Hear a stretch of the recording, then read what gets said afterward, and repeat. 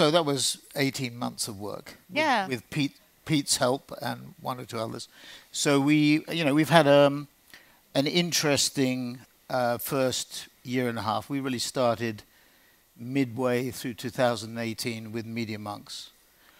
And to answer your question, I mean, I didn't want to retire, and I think people who retire at sort of my age sort of wither and die quicker. So keeping sort of mental and physical health, you need to be engaged. And I don't like portfolio, dabbling in and out. Being a non-executive director of a listed company in particular is probably the worst job on earth. And so I thought really about, WPP, and we were flatlining. And where did I see the growth? Because there's stuff. If something's flat, there's stuff that's growing. There's stuff that's diminishing. There's stuff that's flat. And there were three areas that struck me as being important from an organic growth perspective. The first was first-party data, which we heard a lot about by BCG. I have to say, actually, that I was amazed that in the BCG work, I came in halfway through the presentation, I didn't hear anything about the impact of third-party cookies being withdrawn within 2 years. It's something we must talk about in the course here, because it's absolutely fundamental. It drives more to first-party data as a result, but we can talk about that. But so first-party data, digital content, digital advertising content was the other growth area, and the third was digital media planning and buying. So if you put those three together in what we saw on the film, what we call the Holy Trinity, I don't want to offend anybody in the room, but we call the Holy Trinity, first-party data driving the creation of digital advertising content being pumped out programmatically in a circle. I mean, the traditional tentpole model, which the 5 holding companies embody, is not fit for purpose and not fit for format anymore. So at that model, which is an iterative model, it's really a political electoral campaign model. I mean, if you look at Michael Bloomberg, for example, in his campaign, he won the air war because he spent $500 million or whatever, but he didn't win the ground war. And the ground war in a new media context is really probably the most important thing. So there were 4 principles around, or there are 4 principles around S4 Capital. Firstly, we're purely digital because that's where the growth is. So when I started at Saatchi's in the late 60s, early 70s, it was all about globalization, how companies were globalizing. When I was at WPP, it was about globalizations and the beginning of technology. S4 is purely about technology and top-line growth. So the media market is about 550 billion to 600 billion. Marketing services about 500 billion worldwide, and there's about 700 billion in trade budgets. So the industry in which we operate is about 1.7, 1.8 trillion. We're really interested in the first bit, the first 550, 600 billion in media, and a bit of marketing services. Growth, number 1. Number 2 was the Holy Trinity model. That's the second principle. Number 3 was faster, better, cheaper, or speed, quality, value. Faster, because agility is key. In analog companies, and indeed I would say in disruptor companies too, or digital companies, agility is the key attribute that's important. Better means understanding the digital ecosystem. There are about 16 companies, which we might as well list. Google is obviously the key one. Facebook, Amazon, Tencent, Alibaba, Apple, Microsoft, Adobe, Oracle, Salesforce, IBM, SAP, ByteDance, Baidu, Snap, Twitter. Those are the 16 that we focus on, and we try and optimize the budgets of our clients in both content and in media from a digital point of view. And the last attribute is a unitary structure. The thing that bedevils the holding companies is their verticality. I know that horizontality is a word that is now banned inside WPP, but when I used that, what I was trying to say was you have to create one firm. And every one of the 5 holding companies is trying to get to one firm. We are one firm. We started with a clean sheet of paper 18 months ago, and we built a business around content and around data and analytics and programmatic, but it's a unitary structure. So Pete runs Mighty Hive, which is our digital media planning and buying and programmatic and data analytics brand, and Media Monks around content. But we're uniting the two and presenting as one. So long answer to your question. Yeah. Apologies for being so long. Not going to be I'm very passionate about it. Very passionate about it. Sorry. Thank you so much. So BCG earlier, I think it's a lot of the speakers have mentioned the importance of first-party data. Can you elaborate a little bit on why you think this is so important for brands and for marketers? Well, for consumers. When you're thinking about it, so since 2008, what's happened?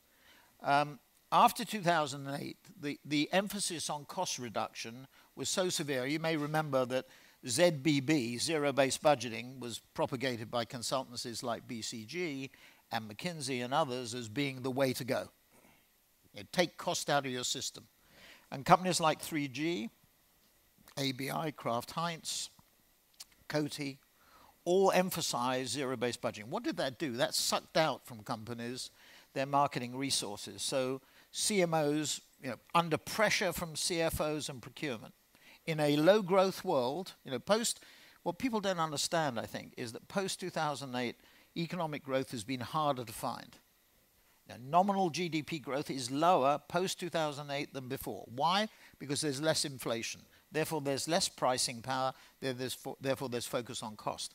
And the power structures inside corporations generally, CMOs got less power, and let's say CFOs and procurement officers were down here, and they either got up to here or maybe even there, and they were more dominant. So after 2008, you saw a drastic reduction in costs inside companies. Being efficient was the primary coefficient and the drive. Around 2016, what happened? The walled gardens, the walls in the walled gardens suddenly got bigger. Google, Facebook, Amazon, and others, whether it was because of privacy, interference in elections, whatever the reason, they said, we are not going to share the data with you to the extent that you thought you were going to get it.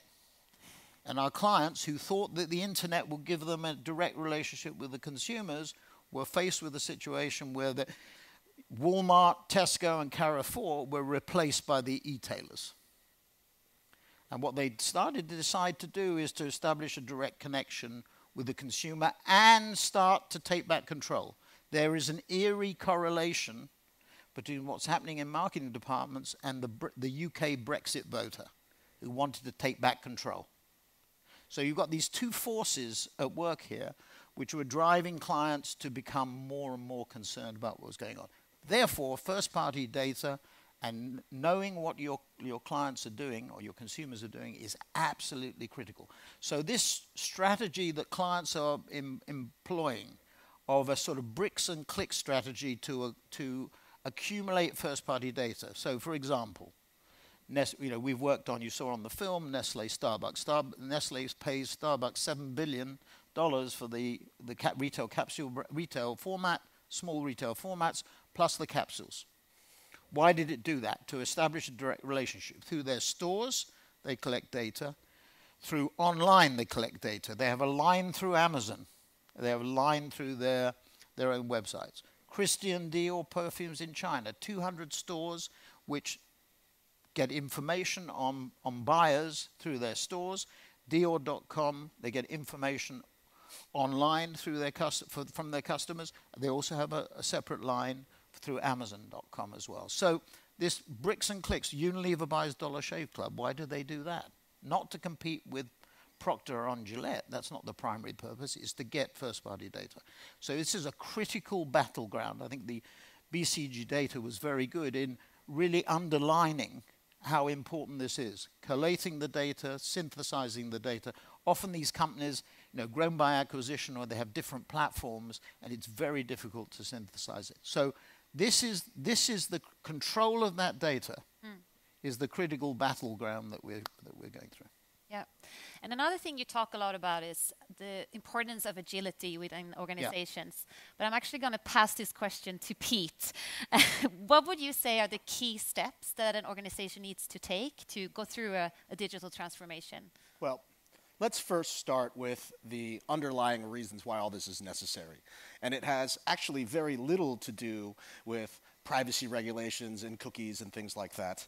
It has everything to do with the changing relationship and expectations that consumers have for advertising as a result of their changing media experience. Remember, for the first time in history, these days, everybody in this room and the consumers that we all chase together has a fundamentally different media experience. They can watch anything they want, read anything they want, listen to anything they want, and that expectation of relevance and perfection and personalization obviously applies to the other stuff that comes through the exact same screens right next to the content. That means that our advertising has to fundamentally change. We shouldn't think about campaigns anymore. We should think about conversations. And that's hard to do when you're talking about having like intelligent conversations with 1 billion people simultaneously. That's not easy, but that's exactly what they expect. And so against that backdrop, how can you have any sort of hope of getting there if you have no memory? At the end of the day, that's what first-party data is, a record of all of the interactions that you have had with your customer. And if they're expecting a conversation and you're not using your first-party data, then you show up to every conversation clueless. And it's just pointless and it's boring, and this is why consumers are so fed up, not with advertising, but with stupid advertising. And so when you're looking at it from that perspective, the promise of first-party data really brings 3 things. Number 1, first and foremost, personalization. The ability to continue that conversation and say something meaningful to me based upon what I did with you yesterday, not based upon the fact that I happen to be one of 1 billion people in a targeting group somewhere. Number 2, it brings you attribution. Our industry has been bedeviled for over a century with the inability, generally speaking, to understand whether or not this stuff worked or not. Right? The fundamental tension between CFOs and CMOs have always been about, hey, I get it, you guys do something that's very important, you attract new customers, but can you please show me what the ROI percentage is? And we've never really been able to do that, and we're finally on the cusp of being able to do that with things like Google doing with Ads Data Hub and the various marketing clouds that are out there. But at the end of the day, what you need is some first-party data that includes just 2 simple things: who bought what and who saw which ads. Once you have those data sets, then you can actually start meaningfully measuring whether this is working or not. And as they say, if you cannot measure it, you cannot improve it. And so that's the second thing that comes inside of there. And the third thing that comes on top of all of this is just the general fact that you must be able to react quickly. And this is the agility and the speed. And now we're going to get to your question. What do you really need to do about this stuff? Number 1, you have to get your data in line. There is 0 points in establishing like advanced marketing practices if all you're going to do is say something stupid. Get your data in line, and that means that you have to do the hard work. And it's not sexy, it's not glamorous, but absolutely necessary. Go back through and do an inventory of every single data set that's out there and make sure that they actually connect with each other. The most frustrating thing that happens for CMOs of global firms is that they don't get a single report of what's going on around the world. They get 50 reports, all a little bit different from each other, all a little bit sort of crazy, and then you sit there and how can you make decisions, right, when you don't even have a single clear view of what's going on? You must get your data in order, and it's not rocket science, but it is absolutely necessary. From there, then you must start to think about things in terms of the transformations that are necessary for this. You have to have agility, data, and speed at its heart.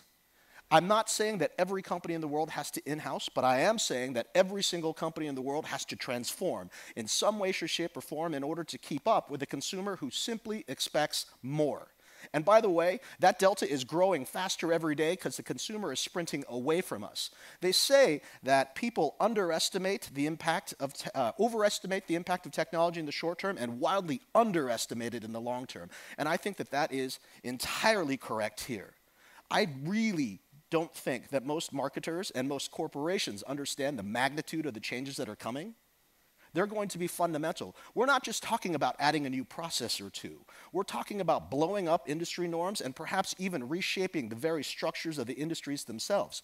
For example, inside of the CPG world, CPG was a great industry structure, right, when you had a world where you could kind of like maybe not have a direct relationship with the consumer. And so they could use the retailers as distribution points. But the entire DTC thing is now showing that maybe you do need that data. And by the way, is it going to be a case of, the CPG companies making the most of the data that they can get? Yeah, sure, that's step one. But is that really going to be the winning strategy longer term? Who knows? But that's the level of questions that we should be thinking about, right? How do we fundamentally reformat how these entire businesses run? And all of those things are going to be underlined by a single thing.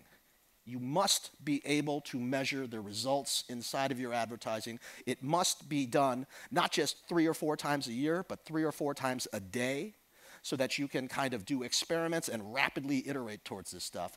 And that's what Mighty Hive does. We are not just in the business of media, we're in the business of digital transformation from the ground up. And our favorite cases are when we have customers who not only understand this, but passionately believe that it's either do this or be vanquished. Yeah, just on the question about, who's best for this. So we would classify companies as in twofold. You can say that analog and digital, but I prefer Glenn Hutchins' definition of disrupted and disruptors. Disruptors are relatively easier for us to deal with. Disruptors, best way I can put it is their eyes are looking upwards. Disrupted, they're looking down at their boots. And with disrupted companies, where we work most effectively is where we have change agents, where we have people, and I probably shouldn't name them, but we have people within companies who are trying to disrupt the status quo. And I would admit, when I was at WPP, what you tended to do, you promised the street or the city that you would, revenue targets, making money in the old-fashioned way, cash, EPS, profitability, and the like. And you had your analog business, and you made promises.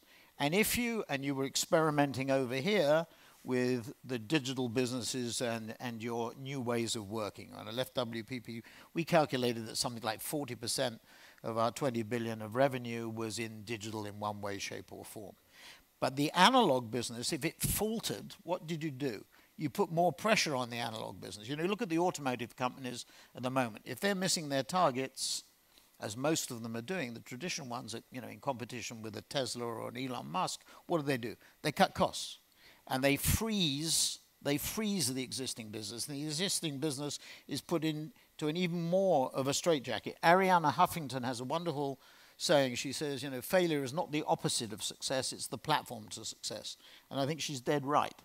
But what you fail to do, particularly in the short-term issues, because all of us who are involved in listed companies, whereas uncontrolled listed companies, put too much emphasis on the short term, because the average life of a CEO is 5 years. Average life of a CMO is 2 years. So trying to get that balance between the short and the long term is impossibly difficult unless you have control of the company, like they do at Google or Facebook or Amazon or indeed at S4. So we're prepared to make the long-term decisions because we have control, and we're not, if you have a lunatic in charge, you have a problem. But, you make the decisions for the long term. Critical issue. So I think you make that distinction, and it's where we find the change agents that we get the greatest traction. And I think that one of the things that... We're not going to stop. Yeah, Despite the fact it's over time. Gentlemen, we're over time. Pete, go on. A quick one. I'm just going to say one thing. I'm never going to get these people on stage. Pete, go for it. Yeah. I think that there has been a very interesting change in marketing services over the last, call it 3 to 5 years. And if, I'm sitting next to the guy who's been through all of these changes, and we've confirmed this, but let's be clear about this. There was a time when marketing services and media services in particular were commoditized. It was figured out, we know how to buy TV correctly, we know how to buy newspapers correctly, we know how to do these things correctly, and so therefore the procurement departments of the world did exactly what they were supposed to do. If A is equal to B is equal to C in terms of quality and output, then just beat people up on price, because that's the only differentiator that there is. I agreed with that strategy when it was appropriate. Here's the update. There are now huge questions that are out there. There are now massive answers that have yet to be sort of found, and there are massive differences in quality. And that means that you are going to get what you pay for, not get the best deal possible and hope for the best. You're not buying sugar, in other words. Yeah. And so there really is sort of an opportunity here, and the people that we see are the ones that understand that this is not about trying to be efficient on a cost. This is about fundamental transformational bets that are going to lay the groundwork for decades of success. And is that something that you really want to shortchange and underinvest in for a couple of pennies? No. I think we will end with those very smart words. Thank you so much, gentlemen.